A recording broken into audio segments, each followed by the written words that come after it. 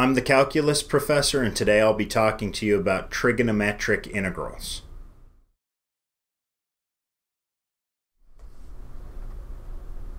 In problem number 27, we'd like to evaluate the integral of cotangent x to the fourth dx.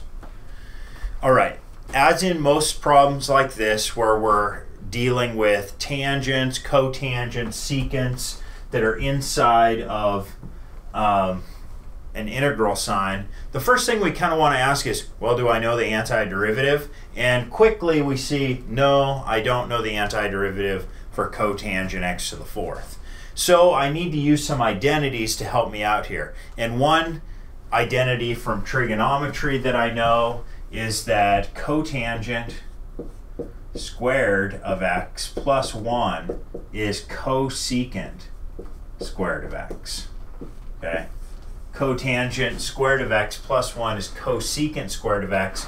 So what I could do is I could see I really have cotangent of x squared quantity squared here.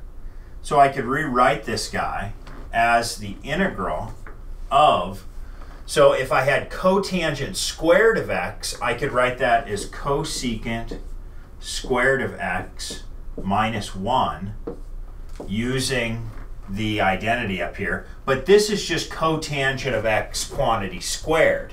I want it to the fourth, so I had better square it.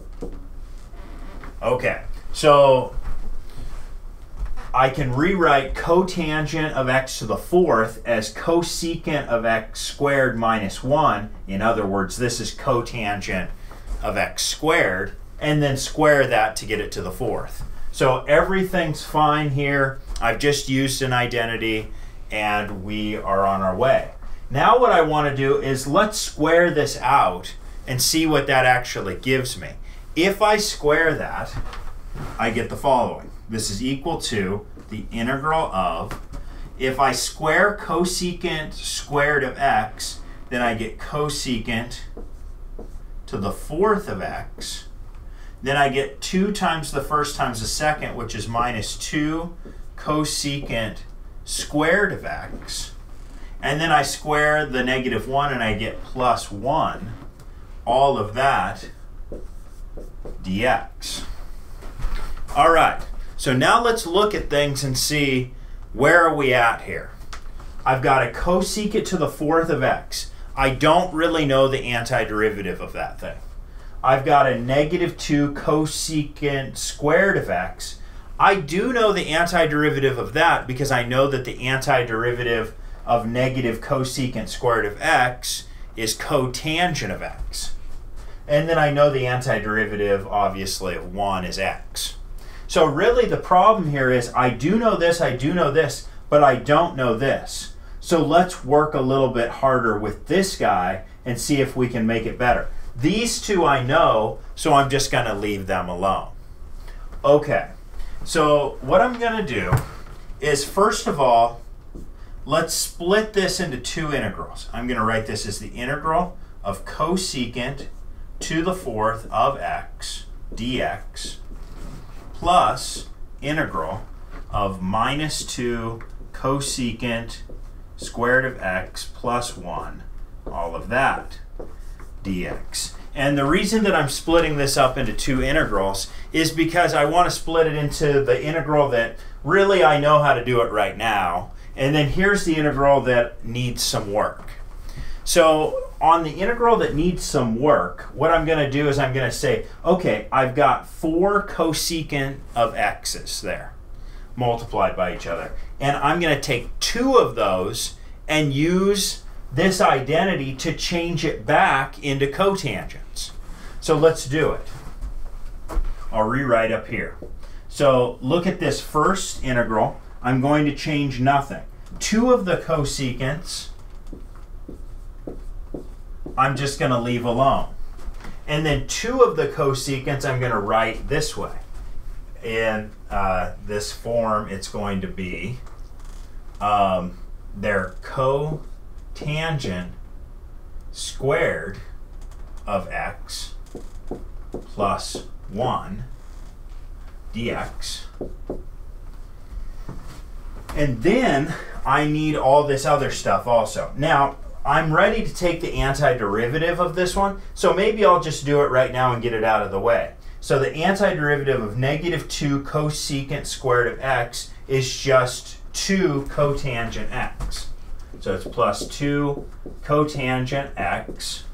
And then the antiderivative of 1 is x. And then I guess we get our constant. So we still need to take this antiderivative to be done. Let's multiply this out. If I do, I get this as integral of cosecant squared of x times cotangent squared of x plus cosecant squared of x dx plus this other stuff. I'll write it in real quick. 2 cotangents of x plus c. This guy I know the antiderivative of. This guy I do not. So let's look at how are we going to do this guy. So I'll split it up again.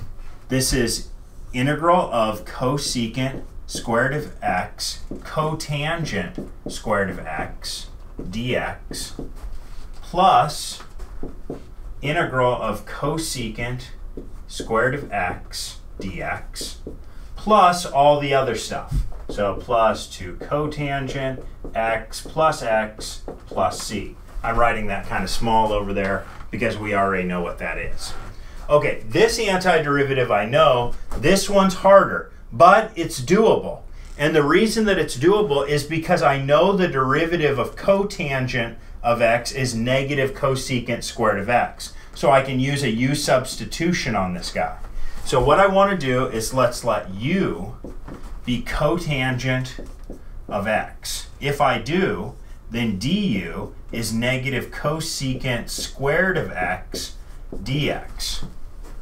So I can replace, if I had a negative inside, which I'll put a negative in here, which means I need a negative outside, I can rewrite this integral as negative integral of u squared du. This guy I know the antiderivative of. It's negative cotangent of x. And then I still have a plus 2 cotangent x plus x plus c. All right, we're close. Let's take an antiderivative. Antiderivative of u squared is I've got a negative 1/3 u cubed. Now, I may skip a step here. It's going to be u cubed, but I know that u is cotangent of x. So it's negative 1/3 cotangent of x, but now I know it's cubed. So in other words, the antiderivative of u squared is 1/3 u cubed, where u is cotangent of x. Then I've got a minus cotangent x plus 2 cotangent x.